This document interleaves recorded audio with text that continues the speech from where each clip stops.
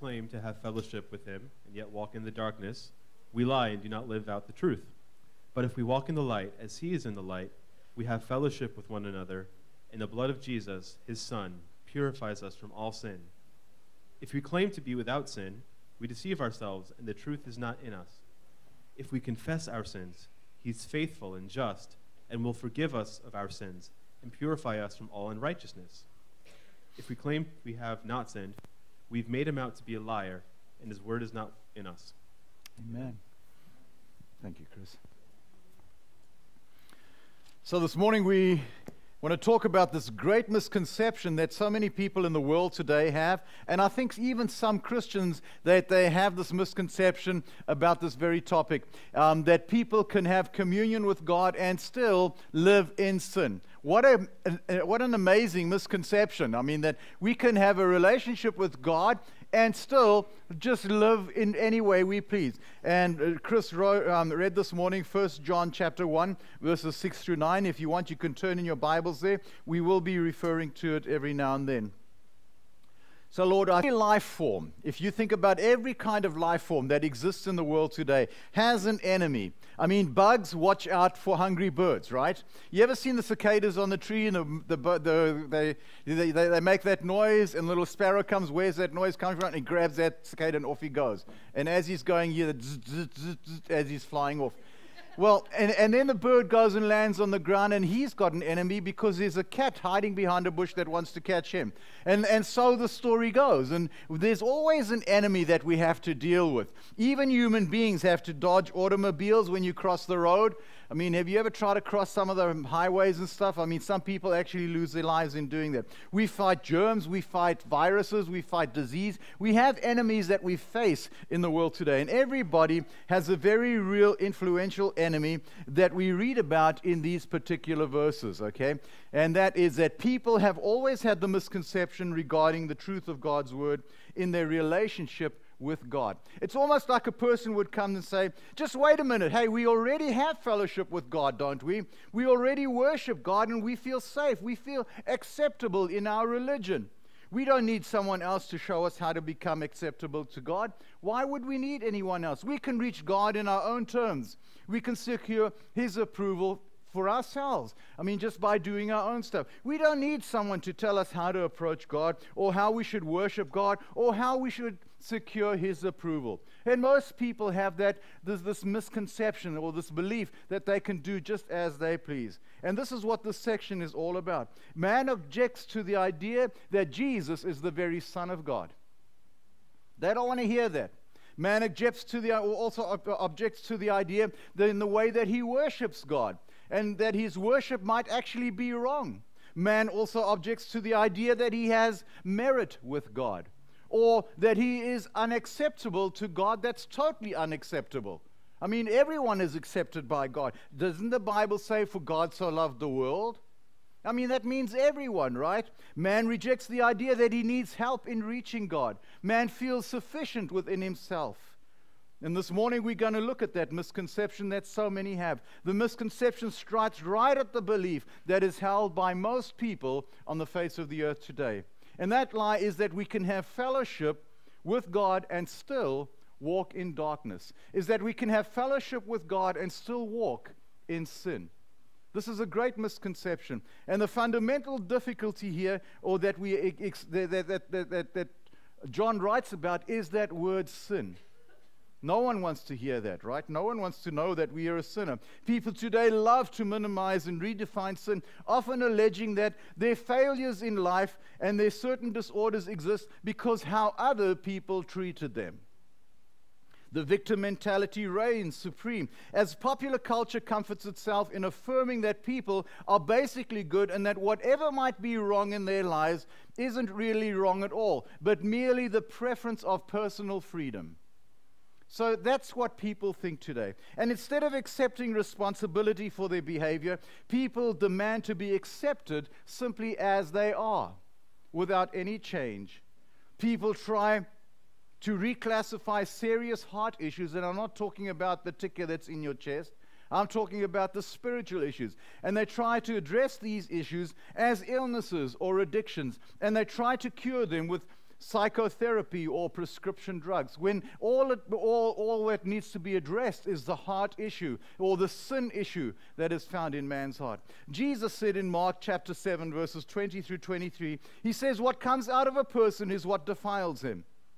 For from within, out of the heart of man, come evil thoughts, sexual immorality, theft, murder, adultery, coveting, wickedness, deceit, sensuality, envy, slander, pride, foolishness. All these evil things come from within, and these are the things that defile a person. So they're not from with outside, but they come deep within the heart of man. You see, the Bible says that the heart of man is desperately wicked. Who shall know it? And many in the church today are reluctant to make the diagnosis that Jesus made in this particular verse, for fear that they might offend someone, or they might be deemed as being unloving. And I think that's the problem in the church, is that we really don't stand for what the truth of God's word says. And thus sin is explained away as culturally, in culturally acceptable terms. There was some time ago when I confronted the abortion issue at a Bible class, and I was told that that's not culturally acceptable. And I was, what are you talking about? Well, the fact is, people do shy away from certain issues that we find in God's word. Remember that last week we said that in Scripture, darkness refers to sin, evil, and everything that shouldn't be, and everything that a person shouldn't do. We touched on that, and we mentioned that about walking in the light. In fact, the darkness stood for a Christless life. And so many people, even within the church today, are living lives that are in darkness. Darkness also means that we are under the influence or the power of Satan. Darkness is connected with lovelessness and hate. Some Christians are still walking in darkness. Did you know this? Over the recent month or so, the last 6 weeks, Kanye West came out and he made a profession of faith. A declaration so bold that it's shaken the rock world, as it were. Those of you who don't know who Kanye West is, he's married to Kim Kardashian. I'm sure you all know who she is. Okay? And I was reading some stuff about his life and how he's spoken to his wife, and he said, I don't want you dressing so provocatively anymore. I want us to live a real Christian life. And I listened to an interview with him, and he was speaking about his faith and how he described his faith. He said, it was like this. If you think of, and he tries to explain it to people, and he says, you know, when people, you can sleep, and you have 8 hours of sleep or whatever, and you wake up the next morning, and you're no longer sleeping, but you awake, and he said, well, that's what happened to me. I was sleeping, I was dead, I was asleep, and I woke up, and now I'm alive, and I can walk with God. And he makes no qualms about it. I love that fact. In fact, he had a testimony. He said that last year he made $150 million. And he submitted his taxes, and he came to find out at the end of the day he was $37 million in the hole, because of his expenses or whatever. Now, to you and I, that's a lot of money. But when you're in that kind of realm, it's not that great of money. Okay? And then he testified, however, he got his tax return, which was $68 million. Isn't that amazing? And he praised God for that. Now, I don't know what he's going to do with that. He's responsible for his. But I thank God that here's a man in that area. And I told my wife, I said, Sharon, we'll never be able to reach that person probably. But he's reaching people we'd never be able to reach. And I praise God that the Word of God is going forth and touching lives, even through Kanye West and his family. You see, salvation is not the end. It's only the beginning. And I love that Greg Lowry wrote him a letter as a new believer, and he encouraged him, and Greg said, listen, this is wonderful that you're walking on this path. And he told him, and he led him through the steps of the basic Christianity. I love that about him. You see, walking involves progress. You and I who are believers, we're supposed to advance in our spiritual life. We can't be stagnant in our lives. And just as a child must learn to walk and overcome so many difficulties in life, so you and I who are believers, you and I need to walk in the light. And as we're walking, we too need to overcome difficulties in our lives. There was once an angry church member who came to a pastor, and she said, why do you keep preaching to us as Christians about sin? After all, the life of a Christian is different from the sin in the life of an unsaved person. And the pastor looked at her straight in the eye and he said, yes, I agree with you. It is different. It's much worse in the Christian's life. And that's true, because we say we have faith in Jesus, and yet sometimes we still flirt with the world and we still have one foot in the world. Walking in darkness means that we are in the dark about God and sin. We cannot see nor talk to God face to face. How then can people know that God really exists if they're in the dark about God?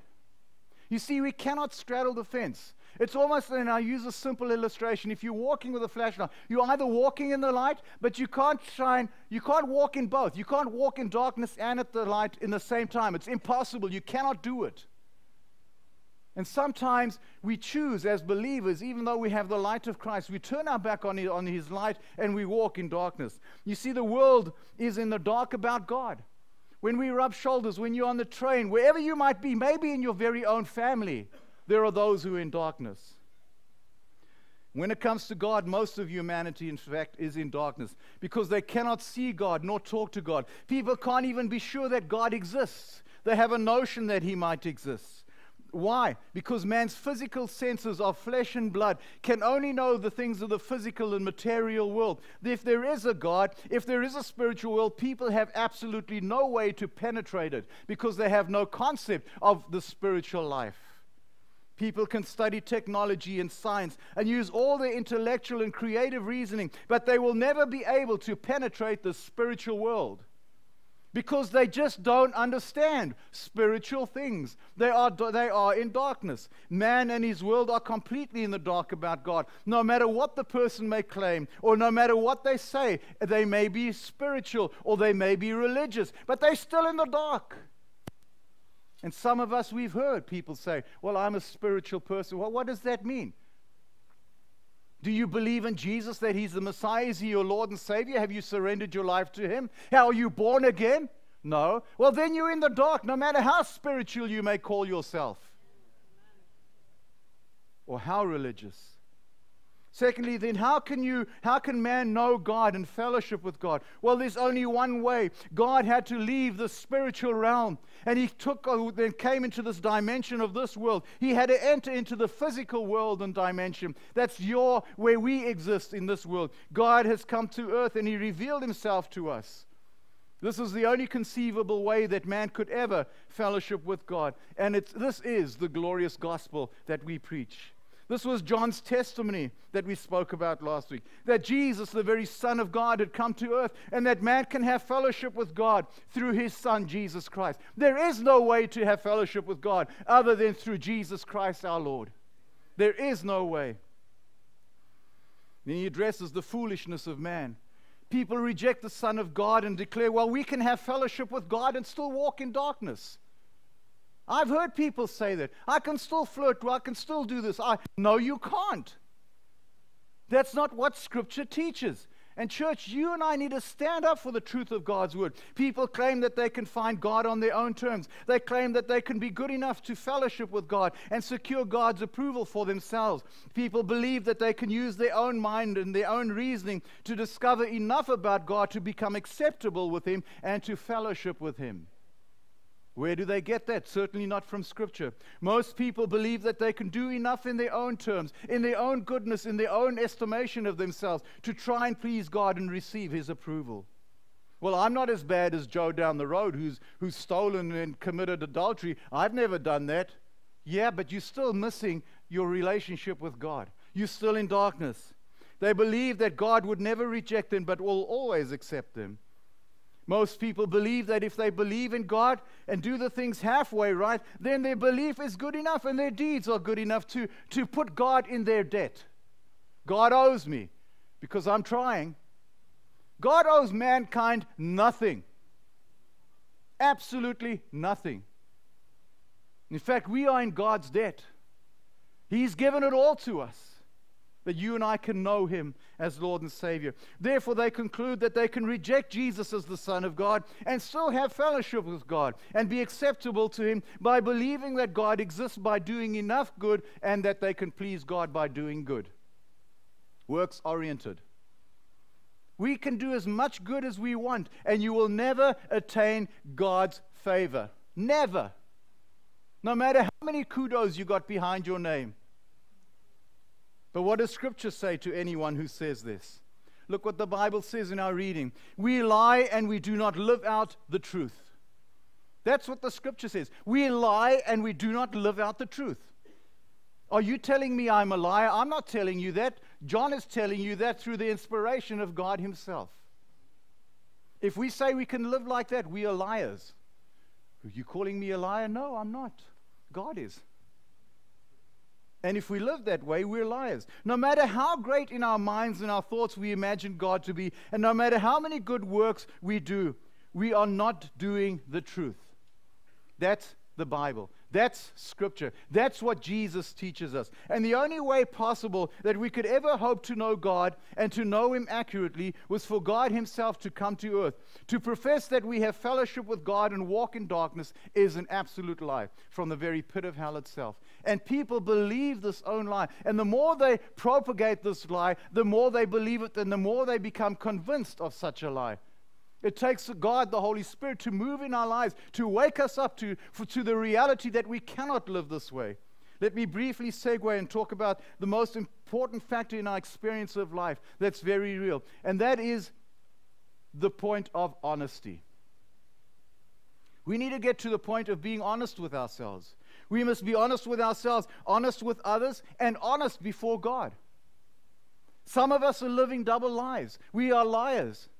In verses 6 and verse 8, describe a believer who is living a dishonest life. He's a phony. He's playing a role, acting a part, but not living a genuine, but he is living an insincere life.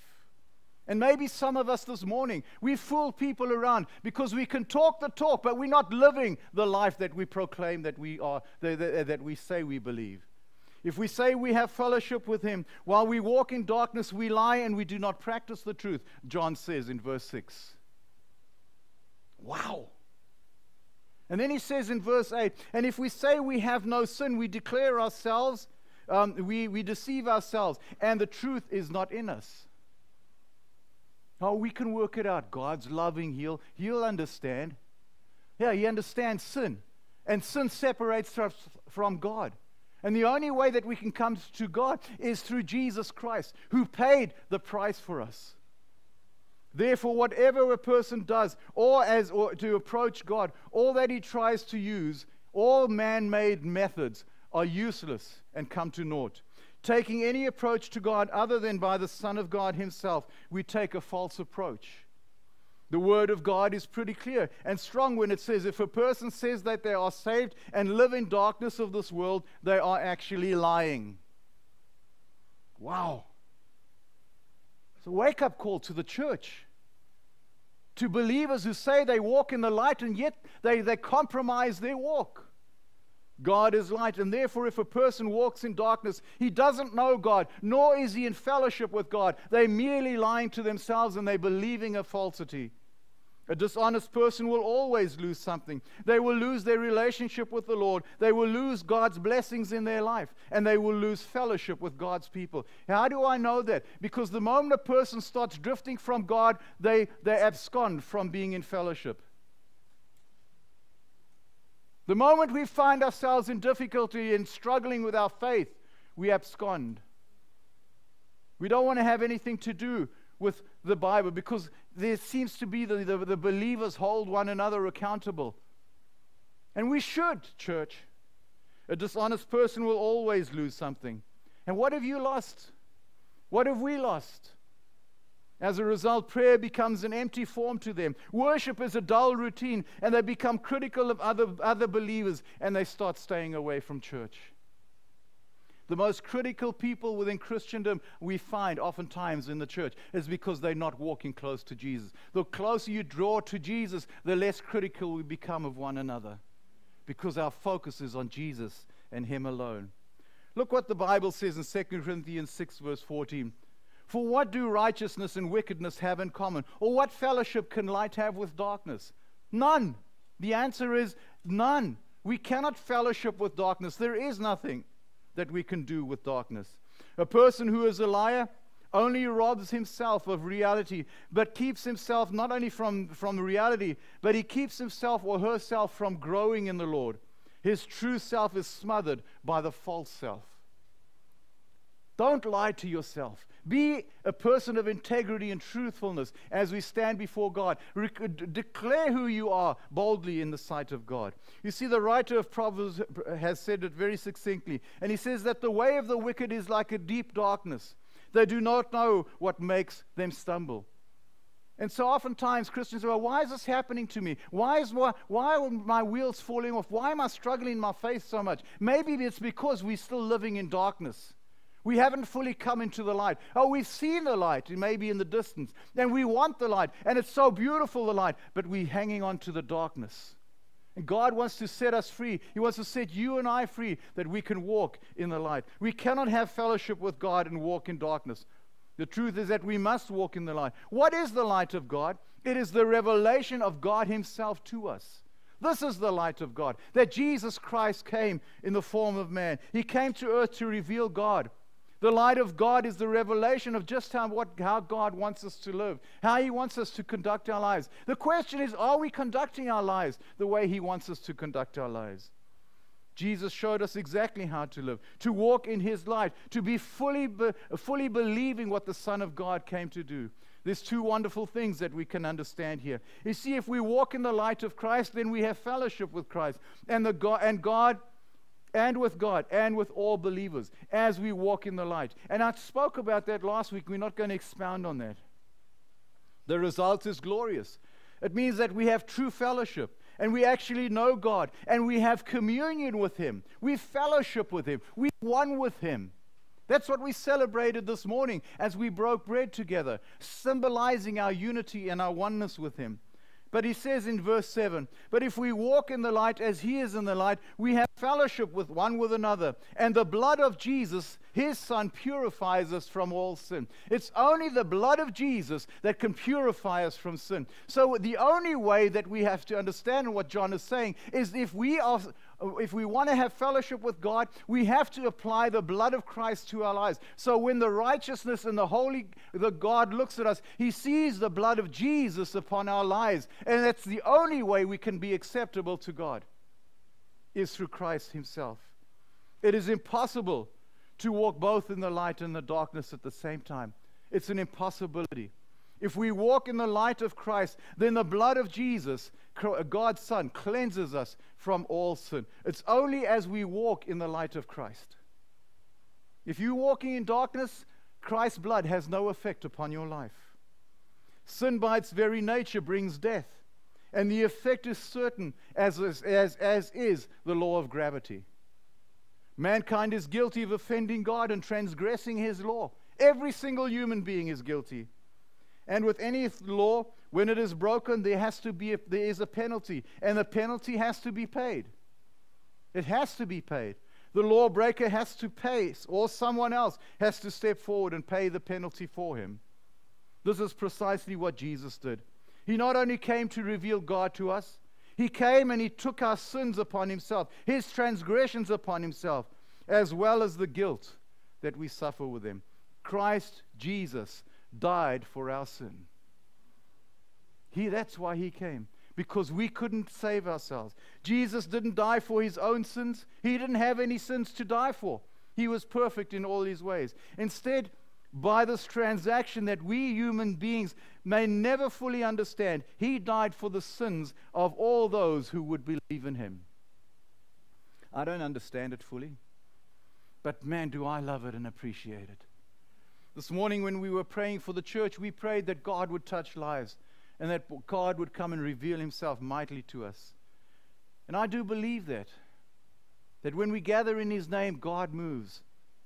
You see, when Jesus came, He faced judgment for us. He suffered the punishment for us.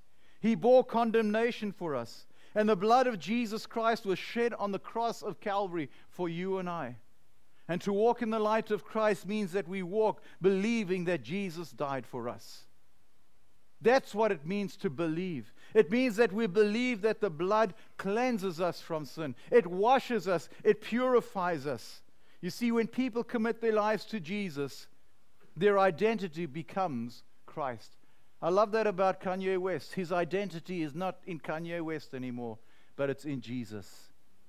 And he's quite bold about it. Now, he may lose some business because of that. Doesn't matter. He will stand for Jesus. And Sharon and I prayed for him this morning. Because when you stand out of the crowd like that, you're ahead of the crowd and you're going to get the flack. You're going to get the tomatoes. You're going to get everything because you're out front.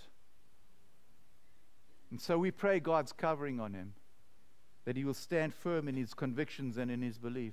It means that Jesus actually paid the penalty for our sins, and thereby we are freed from the guilt of sin. And when we walk in the light of Jesus, God sees our sin covered. Christians will not be made completely perfect until Jesus Christ comes again and he brings us and ushers us into his kingdom. And until then, genuine believers desire to walk in the light and so refuse conscientiously to harbor sin. That is our choice. What decision have we made? Have we said to the Lord, Lord, I will walk in the light, and if there's sin in my life, reveal it to me. I want to put it aside. I want to live the life you call me to. When believers do sin, God has already made the provision through the blood of Jesus. God accepts us only as we are in Christ. And it is this provision that allows us as believers to walk in the light, dealing with sin through confession and then receiving his forgiveness in our lives. John wrote in verse 9, if we confess our sins, listen to this, if we confess our sins, not to me, I can't forgive you. That's heresy. No person can forgive me. Not on this earth, because no one is perfect. Only Jesus can forgive us. So if we confess our sins, who is faithful? Jesus. He is faithful and just to forgive us of our sins and to cleanse us from all unrighteousness. There is no penance that you can ever do that will merit your forgiveness. It's impossible. It's counter the Scriptures. And some of you have come from different backgrounds. I understand that, where that was a big deal. You'd go see a man behind in a booth and you'd tell him everything about you, and he'd tell you, do the XYZ, and you'd go and do that, and you think you're forgiven. Well, you're not. Only Jesus can forgive you. Only Christ can forgive you. That's what confession is. We bring our confession to the King of Kings and the Lord of Lords. It's not scriptural if we do it any other way. The word purify or cleanse, it literally is in the present tense, is that Jesus is continuously cleansing us from sin as we confess our sin to him. Every time I mess up, I say, Lord, would you forgive me? And guess what? Right there and then he does. If I really mean it, if I repent of that sin, and that means turning away from that sin. Instead of sinning this way, I'll walk away from that sin. I repent of that sin. That's what confession is all about. That's what repentance is all about. If we are walking in the light of Jesus and his blood is always cleansing us from our sin, and when we walk in fellowship with him, we are constantly confessing our sin to him because his Spirit dwells within us. We're open to confession before him. You and I who are believers, we are in fellowship with Jesus, not just sometimes or certain times of the day or certain times of the week or when we gather on a Sunday morning. We are in communion with him all the time because he walks with us and he talks with us as we travel along the day. Believers ought to acknowledge God in every way, praying and praising and confessing our shortcomings and our sin. And a believer who walks in fellowship with Jesus like this is constantly being cleansed by the blood of the Lamb. This is precisely the point that John is making. And this is precisely the point that so many people miss in the world today. People throughout the centuries and maybe even today. We cannot erase the sins of our past. We have no way to pay for the penalty and the judgment of our sins.